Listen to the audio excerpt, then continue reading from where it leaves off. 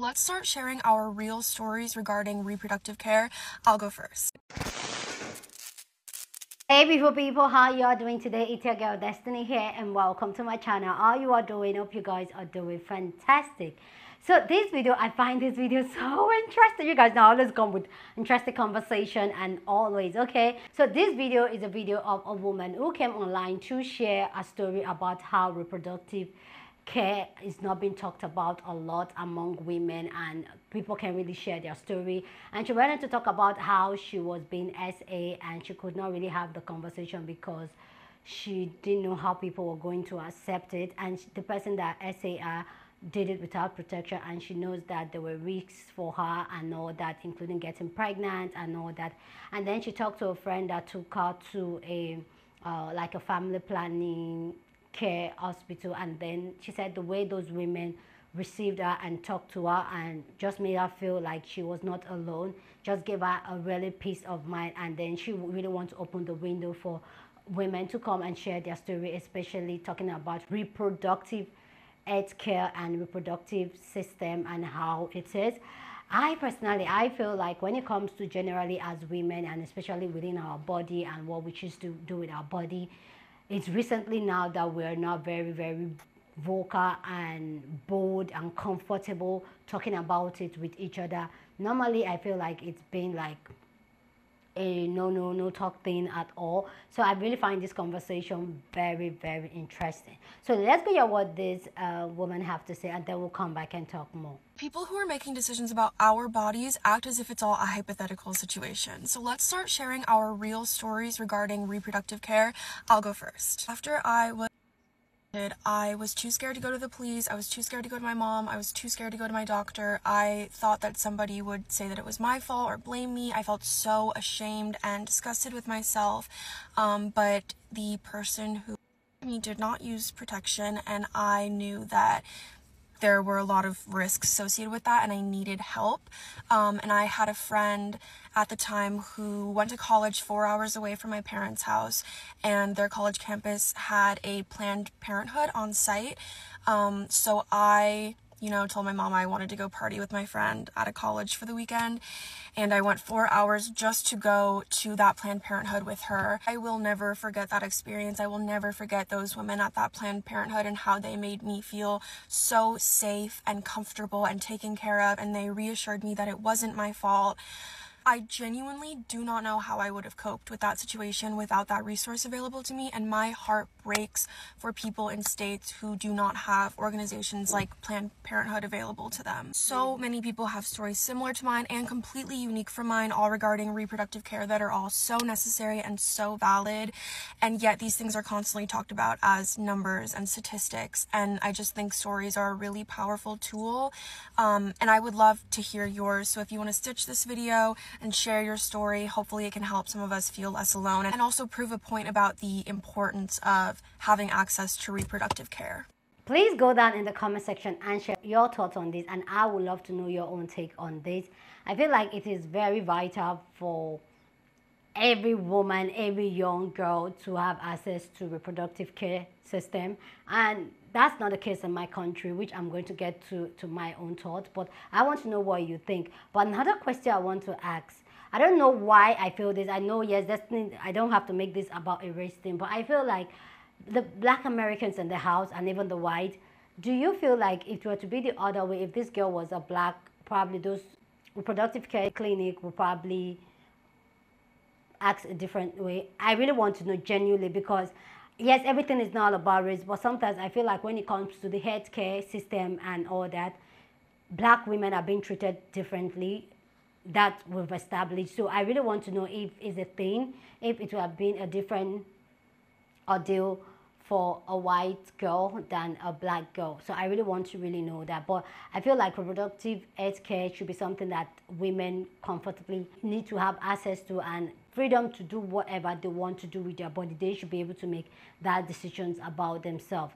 So let's go check out people's thought and people's story on this conversation. Love to know what they think. So let's go check it out, and then we'll go. But before we get into that, if you have not subscribed to the channel, now is the time. Smash the subscribe button and click the notification bell. Okay, thank you. So now let's get your people's thoughts on this, and then we'll come back and talk more. But I want to know your own takedown in the comment section. So let's start sharing our real stories regarding reproductive care. I'm a medical student and fully trained abortion doula. I have assisted with and supported patients during abortions that happen later in pregnancy, and for our purposes, that is 12 weeks or later. And I can't even begin to describe how sacred this work is to me, and how incredibly privileged I feel to be given the trust to support and hold space for people through such a vulnerable time in their lives. And luckily, I live in California, but a greater majority of the patients that I see and that I serve are coming from out of state to try and get the care that they weren't allowed to get in their state. These are patients with fatal fetal anomalies, patients in dangerous relationships, and patients who simply do not want to use their body to carry a pregnancy. All aspects of reproductive health care are important, and our stories are important. So if you can, share your story, learn about the legislation in your state, and talk with people in your community about the importance of reproductive health care. So let's start sharing our real stories regarding reproductive care. My periods are currently coming every 9 days, and this has been happening for 4+ months, and this is not normal for me. My hormones are literally all over the place. I'm crying, I'm depressed, I'm angry, I'm hungry, and it's negatively impacting multiple areas of my life, including my marriage, being an employee, being a mom. I feel like I'm on an emotional roller coaster that I cannot get off of. I recently went to the doctor to get an ultrasound done to make sure that there wasn't anything inside that could be causing these irregular periods, and it turns out I'm just having an abnormal hormone fluctuation right now, to which my doctor recommended I get on birth control not just to regulate my periods, but to also even out my hormones, and hopefully get me back to some sort of normal. My husband had a vasectomy, so I don't necessarily need birth control as a method of pregnancy prevention, but for hormone regulation. And access to birth control is so crucial for so many women outside of reproductive. I know a lot of women rely on it for multiple reasons outside of that. So often people think that birth control is just a means of pregnancy prevention, when I know so many women use it like me to regulate hormones, to regulate your periods, to get rid of hormonal acne, and not being able to access it is detrimental not only to your physical health, but your mental health. I would love to hear how access to birth control has helped you outside of just pregnancy prevention. And I know I'm not alone, and I think it's really important that we share this side of the story regarding access to birth control, especially when people are actively trying to take it away. Let's start sharing our real stories regarding reproductive care. If it hadn't been for access to emergency reproductive care, my mom would have died when I was 6 years old. I remember my little brother and I getting herded into a van. Our dad woke us up in the middle of the night, took us to the emergency room, and we spent hours playing with one of those little tables that had the little magnets inside and like a big magnet on the outside. You can move it around. That's most of what I remember from that night. I didn't find out the magnitude of the situation until much later in life. My mom had an ectopic pregnancy that ruptured. If the doctor had taken any time to consider the viability of her pregnancy or the severity of the risk to her life, my mom got out on that table. Wow. If you've ever seen a picture of my mom, you know that we have the same face. She basically said copy paste. And I've always really loved that I know exactly what I'm going to look like 30 years down the road. I cannot imagine a world where I didn't know what I am going to look like in my 70s. I cannot imagine a world where my dad, who met my mom on a blind date when they were 16, became a single parent at 36. I don't want to think about what would happen if my mom was in that situation today and was taken to a hospital in any of the states where they're systematically dismantling reproductive rights. I don't want to think about that, but I do, because it is happening. And we have to pay attention.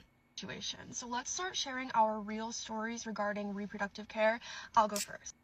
When I was 17, I was stripped away from my friends, my family, future jobs, the job that I had, almost my college education, my independence, and any and all bodily autonomy from a very abusive relationship. He would throw away my birth control and refuse to wear any protection because we were going to be together forever anyways. What's the worst that could happen? A baby? That would be a freaking miracle. I was so young, and this was my first real and serious relationship, so I had no idea that him forcing himself on me was considered because we were together.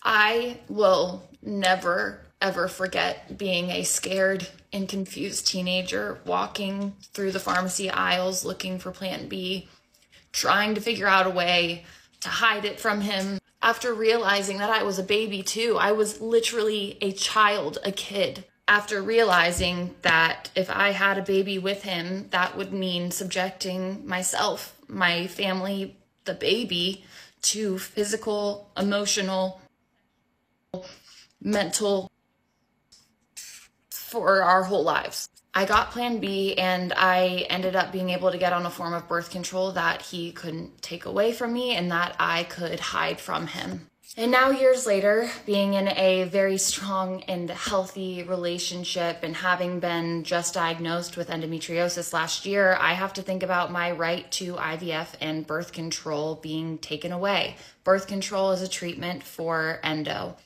This is extremely uncomfortable for me to share, but I really do believe that sharing stories beneath the statistics matter. Our story matters, and I encourage you to share your stories too.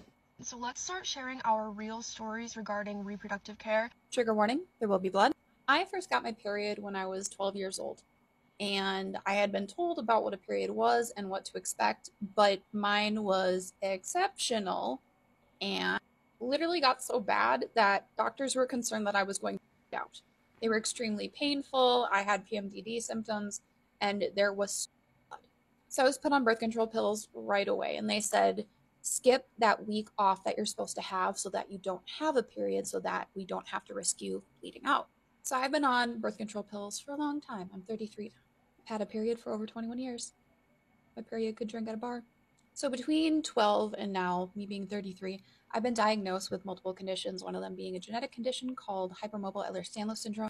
With heads, you get a lot of comorbidities. So I have mast cell activation syndrome as well as POTS. And I was happy to keep taking my birth control. I switched between like the patch, the NuvaRing, the shot, all of it, but birth control pills were just the easiest for me until Trump got elected. When Trump was running for president, there was a lot of stuff coming out about him taking away reproductive rights. And so the next day after he was declared president, I called my OB and I was like, hey, I need an IUD. So 4 days after he was elected president, I went in for my IUD. What I was told by doctors there was that there's going to be a small pinch. If you've had an IUD inserted, you know it's not a small pinch. I don't know how this myth that women can't feel their cervix came from, but for some reason doctors seem to think that messing with a cervix does not cause any pain. I had a friend who came with me to hold my hand because I had a feeling it was going to be bad, and I passed out. I was sweating, I was drooling, I came to screaming. It was really, really bad. And the doctor who inserted it afterward was like, oh, I just didn't want to tell you how bad it was because I didn't think you would get it. What? She was like, yeah, I thought you might chicken out. Bruh! Like, what in the absolute... I remember hearing that and just being like, are you psychotic? Like, are you a sociopath? What's wrong with you? So information about pain that was going to be inflicted on me was withheld because my doctor thought I would chicken out. And after that, I mean, it was awful. The IUD stayed in for 5 years because I was so scared of getting it taken out and what that pain might feel like. But throughout that 5 years, it never stopped hurting and I never stopped spotting. So I finally had it taken out. It was not nearly as traumatic as it going in, but it wasn't great. And it wasn't until my next pap smear that I realized that I was getting panic attacks anytime a doctor was going near my... I mean, like, as soon as I saw the duckbill and I had to, like, lay back and put my knees out, I would start to panic. I have a history of... And I didn't have panic attacks over doctors coming near there until after the IUD. It never happened because of the... When I tell you that shit was traumatizing, I mean, it was literally traumatizing. Wow. And here's the thing. I had precancerous cells when they did my first pap smear after the IUD was taken out, which meant that I had to have a procedure to remove parts of my cervix to test further for cancer and try to scrape it off, which again, the OB said you won't feel anything. And this was a different OB. I fired the one who gave me my IUD. Did you know that during a colposcopy, they remove parts of your cervix without any anesthesia? So you have chunks of taken off without any kind of numbing. And when I was crying, I was told to sit still and be quiet. I don't know why doctors have decided that women don't deserve to be treated kindly when they're in their care. I have struggled to find an OB that I trust. I have other horror stories like being denied birth control by the app that rhymes with schmirks because I have Ehlers-Danlos syndrome and they weren't sure how it would impact me, as well as being denied birth control from a hospital chain that rhymes with Schmidt-Schmidsons because they don't believe in birth control. And they've been empowered to tell women, no, your body is not your choice. But there is a good ending to the story, which was that due to paging Dr. Fran, she's a doctor on here who helps people connect with reproductive care. Through her, I was able to find an OB that performed a sterilization. This unfortunately does not stop your periods. Having your fallopian tubes removed doesn't do anything for your periods. You still get them every month. But at least I don't have to be scared of passing my genetic condition as well as my many other conditions to a child now. So let's start sharing our real stories regarding reproductive care. I'll go first. I'm going to wash my face and I'm going to tell you guys about the first time that I went to Planned Parenthood. When I was 22, I did not have health insurance and it was so stressful. And at that point, I had been on birth control for a while. And like friendly reminder, people go on birth control for like all sorts of reasons. And it's really between the person who is taking it and their doctor. But lately, it seems like a lot of lawmakers feel like it is their business, which I think is why it's good to tell these stories. Anyway, I'm in my early 20s and I lose my health insurance. Been on birth control forever and I want to stay on birth control. But like I couldn't go to my primary care doctor anymore. And a lot of people know my story in that my mom, I was in high school. So like there were certain things that like I could have gone to my mom about something like that, but like I didn't have that anymore. So my friend told me that you could get birth control at Planned Parenthood. Like they would write you a prescription. And I remember I went and it was super easy and it was so affordable. And I honestly really believe we should just be pushing forward with access to things like that, not turning the clock backwards on it, which is what seems to be happening now. And I've always been so grateful because that experience, which was so easy and affordable for me, allowed me to continue to care for my health at a time that was really stressful for me. I remember at the time feeling really ashamed that I like didn't have health insurance and really scared. And now that I look back on it, I'm really just very grateful. But like, we need to share these stories. We need to tell these stories. We need to remind people why access to reproductive health care is so important. And the fact that it's on the line is terrifying. So if you have a story, stitch this and share it. Together, we can destigmatize the conversations that are happening around reproductive justice, because these should be our choices to make, not choices that are made for us by people in government. Wow. Wow. These are crazy stories. I want to know your own take down in the comment section. Also, I want to, if you have your story and you feel comfortable and compelled to share, please go down in the comment section and share your thoughts and your stories. But please, as you share your thoughts, please be respectful. As always, you're on this channel, we're allowed to disagree, but do it in a respectful way. So go ahead, feel free, share your opinion and your thoughts.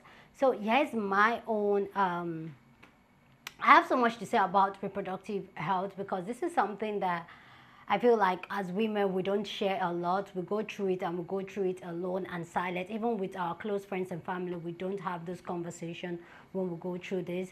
And coming from a society and a culture where women are not allowed to have that right to terminate a pregnancy, it's really hard. Like growing up as a young girl, having an abortion was something that I saw girls do. Girls my age that got pregnant, they just go somewhere, they're like, oh, that get it, that get that. It was something we talked about. So in my own head, and then there was this thing that always comes out that, oh, girls will go get it done and then they are on live. They end up on alive and all that. And there was this thought in my head, I was like, so why don't they just go to a proper hospital so they do it properly well and all that? And I did not get that answer until like 6 years ago. That's when I got the answer. Like in my head, I thought like terminating a pregnancy was something that you can go do it. Like once you don't want a child, you just go to the hospital, talk to the doctor that, no, I'm pregnant, I don't want this child, get it. No. In my country, Nigeria, it's a crime for you to do that. So when we talk about reproductive health, I feel like there's a lot of women that don't know a lot of things, including myself, that don't know a lot of things. And because we don't have the conversation, and because we don't have that space for us to talk about it, it just goes under the radar. And a lot of us are walking around with nervous. Like a lot of women don't even know what it takes to even birth a child, but they want a child. You get what I'm saying? A lot of women don't know what it takes to carry a pregnancy. Yes, people come online and share their pregnancy journey. And we thank God for the internet. But I feel like even when people come share it online, it's also well edited and it looks good. A lot of people don't talk how bad it is. Coming from someone that's carried a couple of pregnancies, I know how bad it is. Same thing with having miscarriages, having stillbirth. These are things, even having a birth control, even having, like, these are conversations that when women start talking about it, people give us the side eye, or even other women say, give us the side eye, like, why are you having this type of conversation? I remember I was having a reproductive conversation with my niece, you know, and we're talking, and there was a lot of naive, my niece is in her mid-20s, but there was a lot of naive questions she was asking me, and I was like, you really don't know. And that's because society, schools, educational system, even healthcare system don't tell us these things. And a lot of them, women walk into their reproductive care blindly, either by birth control, abortion, childbirth. We walk into it blindly, and it's all a shock and all that. And I feel like that really affects our mental health and even the way we navigate life. So yeah, I'm really too excited about women coming to share their story. I really want you guys to go down in the comment section and share your story. Yes, I don't know why this video is hitting me off in a race form, because I could not find one single black woman talk about this or stitch this video. And for me, I'm like, okay, why? Please, does anybody know why? I couldn't find any black woman even stitch this video. Maybe because the original creator is white, maybe. Who knows? But I don't know why this video, I don't know, I'm just like, where are my black sisters? I also want to hear from them, okay? Anyway, guys, please go down in the comment section and share your thoughts. Love to know what you think about this amazing conversation down in the comment section. But please keep it respectful as always. Here on this channel, we're allowed to disagree, but we'll do it in a respectful way. So go ahead, feel free, and share your thoughts. Don't forget to give this video a thumbs up, smash the like button, because this helps YouTube to push out my content for more people to see, and that'll be you supporting this channel and this girl here. With that all said, guys, subscribe if you haven't, and I'll see you guys in my next video. Deuces.